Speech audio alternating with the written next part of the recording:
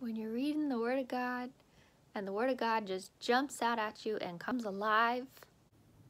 Read it with me, children. Genesis 22, verse 16.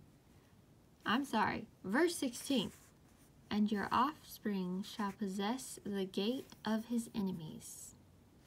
And now, let's go to Revelation chapter 1, the end of 17 and verse 18.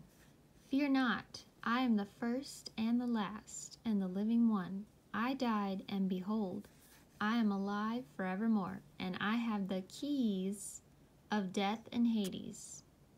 What do gates have? Gates have locks. And how do you open a lock? You get the key.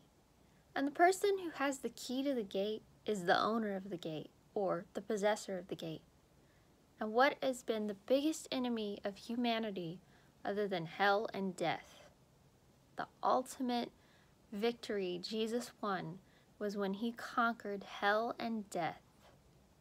So this promise that God gave to Abraham all the way back in Genesis chapter 22, that his offspring, and when he's speaking of the offspring there, he's speaking of Jesus, that his offspring would possess the gate of his enemy. And glory, hallelujah, Jesus does.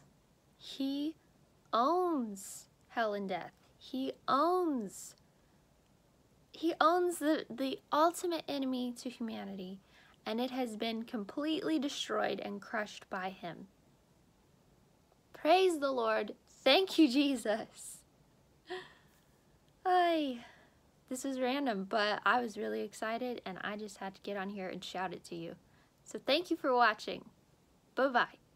Oh, and remember, we have the victory because Jesus has the victory.